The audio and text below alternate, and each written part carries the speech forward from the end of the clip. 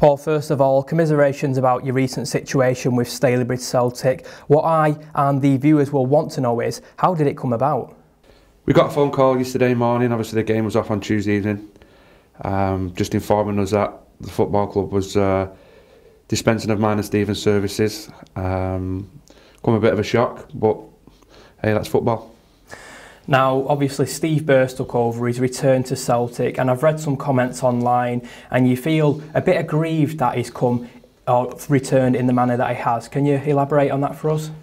I don't want to elaborate too much, but all I would say is, whenever we've moved about in football, or myself and Stephen, or we've gone into management roles, we've always found that we've always approached the people that are taking over, and we've always tried to be upfront as possible with people. And listen, football's football. Everyone knows that what goes on behind the scenes with players, managers, we can take that. But I just think in some cases, and this being one, that the respect shown for myself and Stephen has been zero. Now, you took on the role in September and you inherited a squad which had lost 7 of their opening 8 league games. Now, you had a big job to turn it around. You brought in a lot of fresh, new faces to the squad, the majority of them coming from Ashton United. Do you felt that they could have saved Celtic's season? Yeah, listen, I think there's a massive over-egging of who we brought in from Ashton United. No matter which manager you look at and which manager you...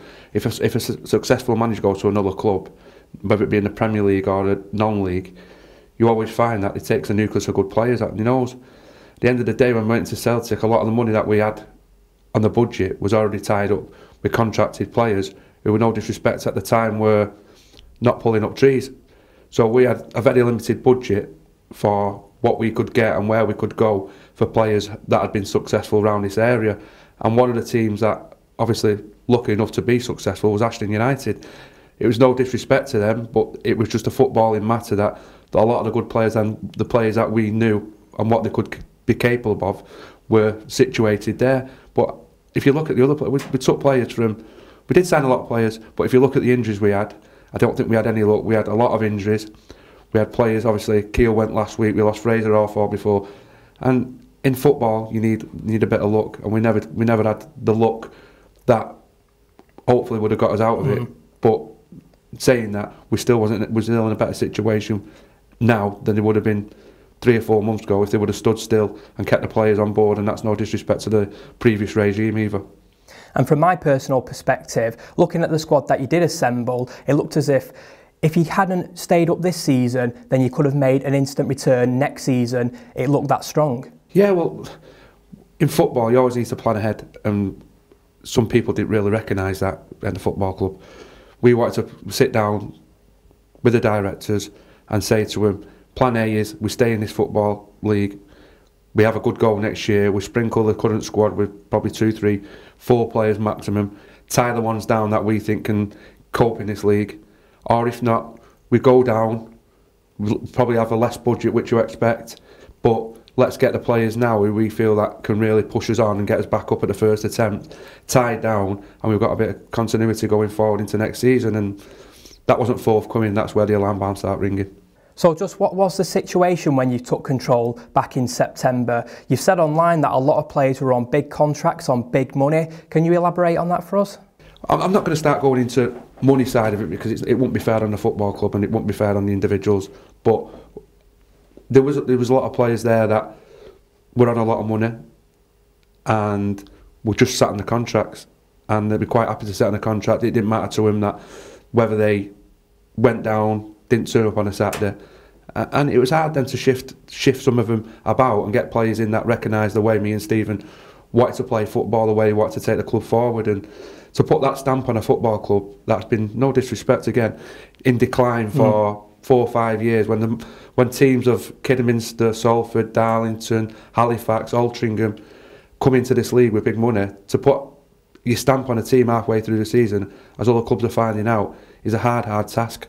Now, do you think it's disrespectful of me to say that Stalybridge Celtic are a small club in the National League North? Because, as you mentioned then, there's a lot of big clubs now in the division. You've got AFC Fylde, Kidderminster Harriers, Darlington, and of course Stockport County. Do you think that's a bit disrespectful of me?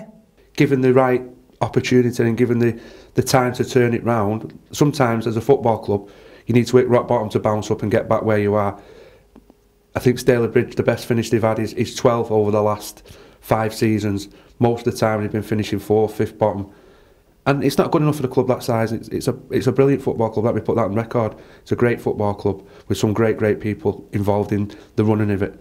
But we probably would have to go down to bounce back up where we wanted to be, or been given the opportunity of a pre-season to bring our right players in who we think could have obviously pushed us on in the league, because we didn't want to come into the club. And even though it's a small club now compared to some of the big clubs in that league, as you mentioned, not just on the pitch but off the pitch financially, but we think given the right time and the patience of certain people, we'd have, and people were seeing improvements. People could see improvements. I know you come down to the games, I know other people, you've seen people, and I've had a lot of messages, so Stephen, saying how much they're surprised by this, because I think we went to Stockport on Saturday. First half, 30 minutes, you expect them to have a really good goal, which they did do. Second half, I think we controlled the game, and if we would have scored goals when we should have and the penalty didn't go in, which changes the game, it's another point on the board, but it wasn't to be. And just with regards to the Stockport game, of course you did lose that one 3-1, but before that you went 4 games unbeaten, so it looked as if you were taking the squad in the right direction, which I guess makes the sacking all the more surprising. Yeah, it was a real shock, but I think if I'm open and honest, and people are open and honest at the football club, this was done 2 weeks ago, and that was my biggest bugbear with what's gone on. If people had done open and honest and come to me and said, we don't feel that you're getting us anywhere, you don't feel like the team's improving, which anyone that witnessed it and anyone that knows about football could see the difference between 9-10 weeks ago, and that's with injuries and other problems that we had going forward. But like I say, it wasn't to be. Not for want of trying. Me and Stephen can look at ourselves and say that we put our heart and soul into trying to get that club back where it should be, but we wasn't given the patience or given the time of certain people to do that. Now, I think it's fair to say that you came to the club with a somewhat fraught reputation because of a previous incident involving the Celtic fans. Do you have a message for the Stalybridge Celtic supporters? Because looking online, it looks as if they're really gutted for you. You know, do you have a message for them?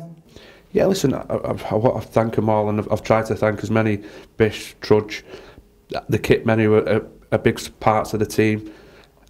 We've tried to thank them all, I really have, and you can't go around and some people think it's sour grapes. It's not sour grapes. If we'd have walked in that football club, and people say it's a results game, which is a results game, but sometimes you've got to look at the bigger picture. But I want to thank them. I want to thank them all, the true supporters, the ones that come out, and I hope myself, probably more than Stephen, because Stephen didn't have anything to tarnish him when he walked into the club, and it was myself more than anything. I just hope that they look at me now in a better light. I did make mistakes. By all means, I made mistakes going as a player, but who doesn't? As a manager, I tried to conduct myself best I can. I probably lost my rag a couple of times, but that's the way it is. It's just the will to win, and they'll never take that away from me, because that's part of my makeup, and it's part of Stephen's makeup, and that's what's made us, hopefully, and will make us successful in the future. And as far as you and Steve are concerned, what does the future hold? Will we see you back in the dugout very soon? I ain't got a clue. As I say, it's going to have to be the right job going forward. There's not a lot of right jobs out there at the moment, but we're on the dole. Not on the dole in a bad way. Obviously, we've both got jobs, but we're all been involved in football since a young age, since we was 13, 14, both together, and hopefully there's something out there that be able to push us forward. I know that we've got a lot to give, and I know I've learnt a lot of lessons from the last 4 months that'll stand us both in good stead, being better managers, and hopefully it can go on to being a good football team that comes back and does stuff that we can both be proud of. Paul, it's been a pleasure speaking to you this morning, and the best of luck with the future. Thank you very much. Cheers, pal.